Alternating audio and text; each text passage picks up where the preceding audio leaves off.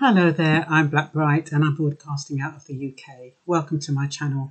Today it's quite a disturbing video. Some people, I told somebody about it this morning and they thought it was a conspiracy theory, but it's not. If you put in 15-minute cities in your Google search, you will find credible newspapers talking about it and credible people. I put some links in my description. Now, I only found out about this yesterday. I knew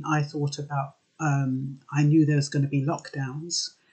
I thought they were going to be like similar to the COVID lockdowns, but it seems that what they're planning is more permanent, that they do not want us to use our cars at all, and that they want to create 15-minute cities, starting off with Oxfordshire, and some people say Ipswich. That is where they're going to start off in 2024. Now, 2024 seems as though it's a long way away, but they are going to be the pilot. What's going to happen is that everybody is going to have to, wherever their essentials are, it needs to be within 15 minutes. So they're creating gateways. I'm not quite sure how they're going to gate off each area, but you will only be allowed to go 15 minutes from your house, 15 minutes radius to get your essentials. That's a 15-minute walk or a 15-minute bike ride. I don't know what happens. Well, I do know what happens. If you need to go out of that 15-minute radius for something urgent, or I don't know if work applies or whether they expect you to get a new job, but I would imagine that they have to support you if you work outside a 15-minute radius. And then you have to apply to the local council for a permit to leave the 15-minute radius.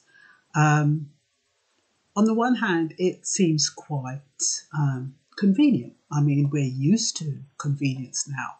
We've been programmed for convenience. Everything is just around the corner. Everything is a press of a button. So that is what we have allowed ourselves to get used to. And this is what, I don't know if it's the government or who is orchestrating this, but we are the ones who've given them permission to do it. And yeah, what can I say? It's a bit scary in a sense, because like today I went to see my mother's graveside, and that's in London, 27 miles away. Would I be qualified? Would that be considered something I would be allowed to do because it's outside the 15-minute radius? Would I be allowed to drive to see my mother's grave once a year or twice a year, or however many times I'd want to see it? So for me, where I live, I think I can just about make that 15-minute radius by walking. But what have I got on offer? I've got an Asian shop which charges a price and a half when I want something. Today I wanted to get a spiced bun because it's becoming Christmas. Last week or the week before it was £3.50. Today I went in there, it was £4.50. I refused to buy it. But what I'm saying is we're at the mercy of these small shops when they're kind of telling us that we have to stick to a 15-minute radius. At least when you can go outside the radius, there's more competition. You can get cheaper stuff. When you're confined to a 15-minute radius, if you're not living where there are places like Lidl's, which is within 15 minutes, which is competitive, or Aldi, that's competitive, or shops where, you can get a bargain at least, or at least you can have a choice. So, I'm not looking forward to that. And then plus, how does that 15 minutes work? Because I currently walk quite fast and I'm always being told to slow down. Does that mean my 15-minute walk, I can go further with my 15-minute walk because I'm walking faster?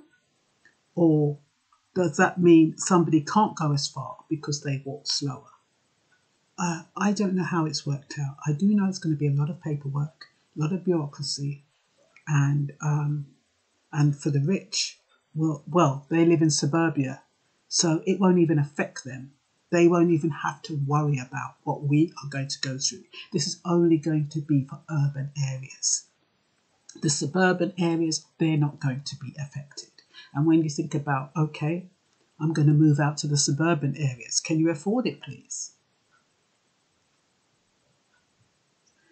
It is absolutely, when you think about not the capital gains tax, the stamp duty, if you want to go to the suburban areas. But that's the only way you're going to be able to escape this 15-minute zone. But anyway, I'm just going to read my notes. Like I said, check the description, the links, and that's going to point you in the right direction. So you can see that I'm not talking rubbish. So the iso-benefit urbanism approach aims to create cities in which each dweller can do her or his usual main daily activities by walking or maximum biking.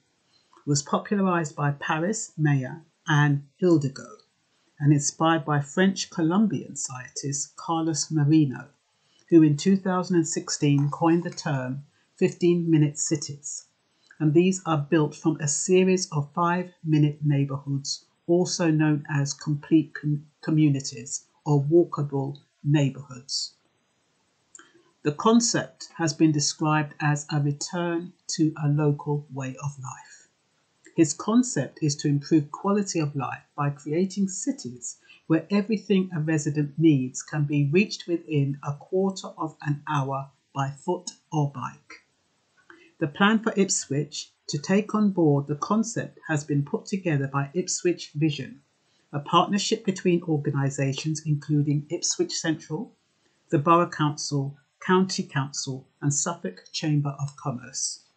Roadblocks stopping most motorists from driving through Oxford city centres will divide the city into 6 15-minute neighbourhoods, a County Council travel chief has said. Duncan Enright, Oxfordshire County Council's Cabinet Member for Travel and Development Strategy, explained that the authority's traffic filter proposals in an interview in the Sunday Times. He said the filters would turn Oxford into a 15-minute city with local services within a small walking radius. Mr. Enright said, "It is about making sure you have the community centre which has all of those essential needs, the bottle of milk, pharmacy, GP, schools, which you need to have in a 15-minute neighbourhood."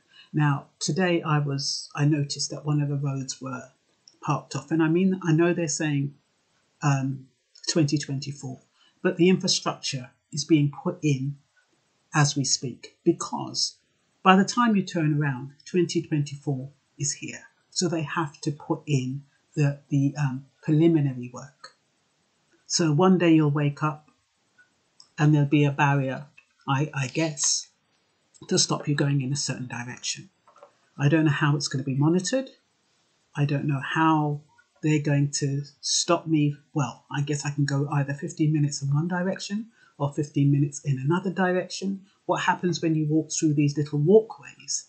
Is there something that's stopping you from going through that direction? I'm not quite sure how it's going to work. I don't know if we're going to be tagged.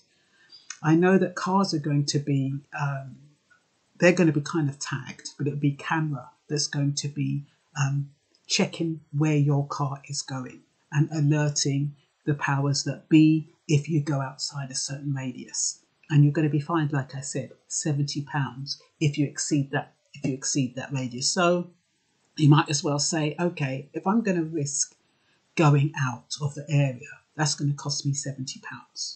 That's the way you have to look at it. For a family of 4, you'd probably be paying £70 on the train anyway. So you might see it as, okay, that's what I'm prepared to pay. Now, I don't know if that's £70 one way and £70 another. I'm not sure. It's a permanent climate lockdown. The 15-minute city is not just Oxford, but turning up in Brisbane, Melbourne, Barcelona, Paris, Portland and Buenos Aires. Sorry. To this end, Oxfordshire County Council, which is run by Labour and the Liberal Democrats and the Green Party, wants to divide the city of Oxford into 6 15-minute districts. I think I said that. In these districts, it is said most household essentials will be accessible. I've already said that. So what they're more or less saying, residents will have no need for a car. So they really want us to do without driving. So all these people have bought cars. Recently, they bought electric cars to, mitigate against any extra fees or penalties. So after you've bought these cars, you're still not going to be able to drive them by the looks of it. On the surface, these 15-minute neighbourhoods might sound pleasant and convenient, but there is a coercive edge. The council plans to cut car use and traffic congestion by placing strict rules on car journeys. Residents will have to register their cars with the council, and they will be tracked to count their journeys through the key gateways. Under the new proposal, if any of Oxford's 150,000 residents drive outside of their designated district more than 100 days a year, he or she could be fined £70. Well, that's not too bad then. Because it's only if they do it more than 100 days a year. So it's not like how I was led to believe if you just drive out there once, you're going to get fined £70. You have to be doing it like a lot of times, which to me is not bad. It's not as bad as I thought, put it that way. Apparently, not enough people are catching buses or riding bikes. But why aren't they catching buses? Because the buses are bloody expensive.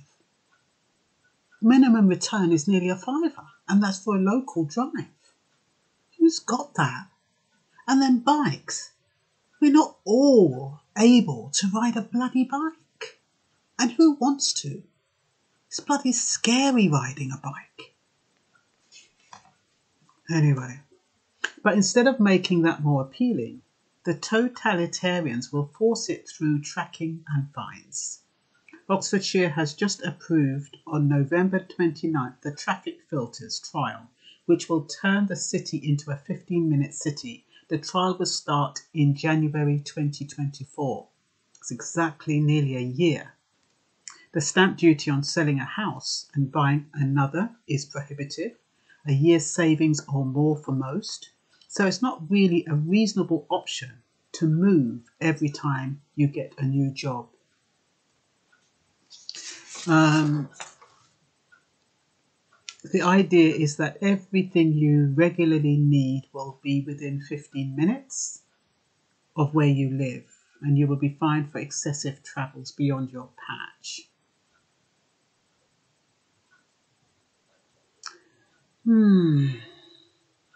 Need permission to drive your car? That's what I said. Copenhagen, for example, adopted a 5-minute to everything model back in 2016, so we're kind of behind. A maximum 5-minute walk to all amenities and public transport. For Melbourne, the goal was a 10-minute threshold, or more specifically, a 20-minute return trip to all amenities. Other cities, including Glasgow, Portland and Hamilton, New Zealand, aim for 20 minutes.